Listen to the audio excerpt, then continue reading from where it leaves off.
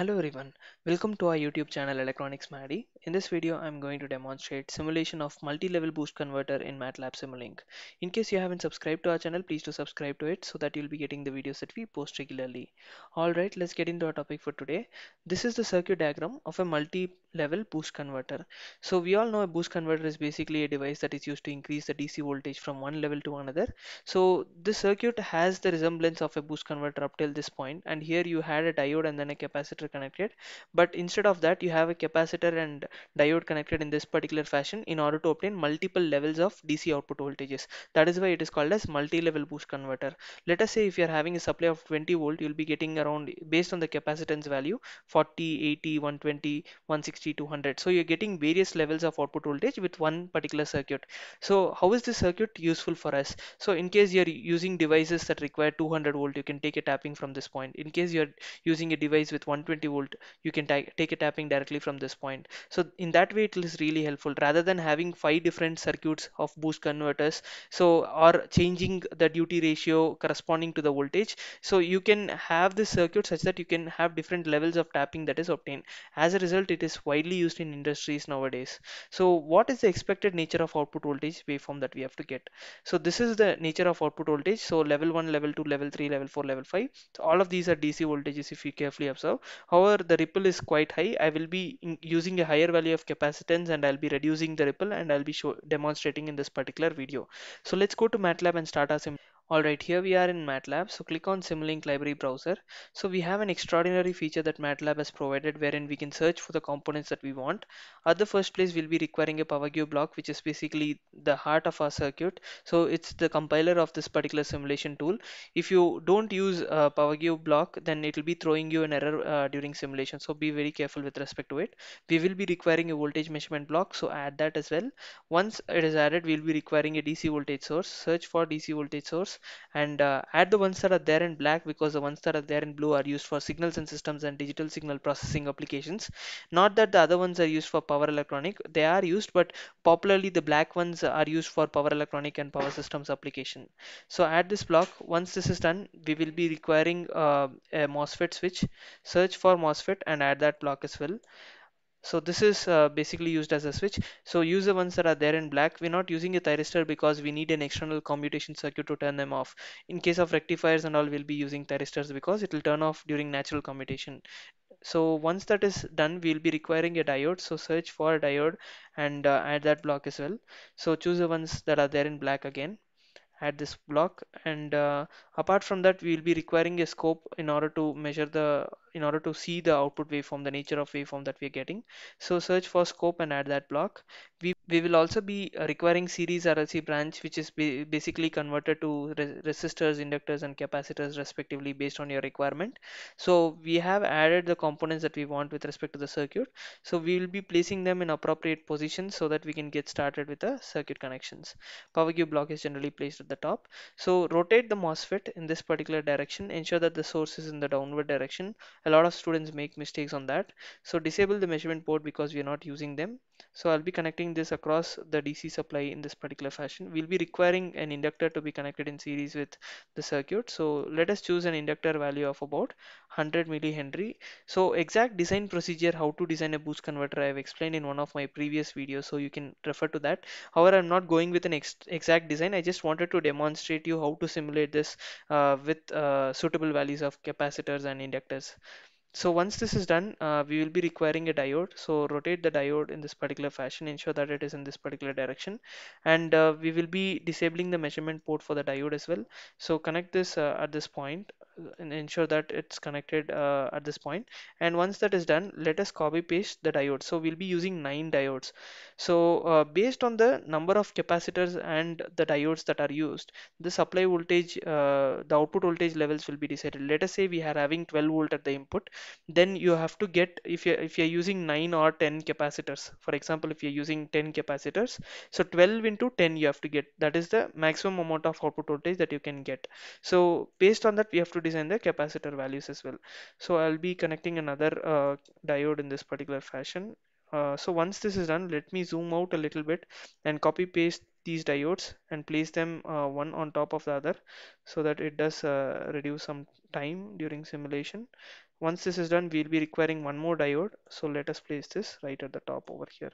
So we have connected all the diodes with respect to the circuit. Now we will be requiring a capacitor. So ensure that the capacitor value that is chosen will be same with respect to, there will be capacitors that are available at this position, and they will be available at the load as well. So load capacitor values can usually be high, just to ensure that you will be getting a higher amount of output voltage based on that storage capacity. So I'll be connecting the capacitor between these 2 points in this particular fashion. Once this is done, copy paste this and place this in this particular position. Again, leave some space between every two diodes, connect the capacitors, arrange them in this particular fashion. You can copy paste two together as well, and then you can paste that in the respective positions over here. So again, connect these two between these 2 points respectively in this particular fashion. So once this is done, let the uppermost diode terminal be open. I'll be connecting another capacitor over there. So over here we'll be requiring capacitors as well. So connect this at this point and connect this at this point. Once this is done, let us now copy paste this capacitor. Again, we'll be connecting between two capacitors in this particular fashion. So again, copy paste these two diodes together, these two capacitors together, and let us start placing them appropriately in this particular fashion. So again, there should be a tapping from the center point of the diode. So after every two diodes, we need to have this. Again, I'll be connecting this between these 2 points, and the last diode that is there in the uppermost region will be connected to the capacitor of this terminal, and it will be connected to this point. Once this is done, you can measure the various levels of output voltage. So we will be basically requiring 5 different voltage measurement blocks, and we can all we can combine them and see them in one particular scope. But however, in order to measure them, we will be requiring 5 measurement blocks. So I'll be connecting them in this particular fashion. First, this will give you the voltage VC, that is with respect to the capacitor, and once that is done, there will be another capacitor voltage that is to be connected between one of the upper terminals and ground. So you have to short these two terminals, that is negative can be shorted because they are all from the common terminal, and you'll be getting 3 times VC here. Again, you can connect this to this point, and you can get 4 times VC at this point, and connect this to the negative terminal, and you'll be getting 5 times VC at this point. So once this is done, we can connect all of these to the scope. So let us ensure that the scope is very larger in appearance, so we can drag this as far as possible. So once that is done, now let us start connecting the scope in this particular fashion. So at the first place, this is the second voltage level. So you can basically come to this point, and it will be showing the cursor in this particular fashion. You can connect it at this point. Again, you can connect this over here. This is the third voltage level, and this is the fourth voltage level that we'll be getting connected over here, and scroll a little up, and this is the fifth voltage level that we'll be getting. So connect it at this point. So once this is done, I'll be changing these load capacitor values. So I'll be choosing it to be a higher value so that the ripples will be as less as possible. So choose the value of this to be equal to 1000 microfarad. Be consistent with respect to all the capacitors, because the charging and discharging time plays a very important role in these type of circuits. So we have to be very careful in choosing them. So I am choosing these values to be equal to 1000 micro, and you can try it out for different values as well, but try to have it as high as possible so that the ripples at the output level will be very less. So we will be requiring a pulse generator block as well. So in order to trigger the MOSFET, so search for pulse generator and add that block. Once that is done, we will be connecting it to the gate terminals, and I'll be entering the parameters with respect to pulse generator block. The time period that I will be choosing is 1 divided by 50,000. The switching frequency is basically 50,000 in this case. So you can design it for different switching frequencies as well. So with respect to pulse width, let me choose the pulse width to be equal to 40%.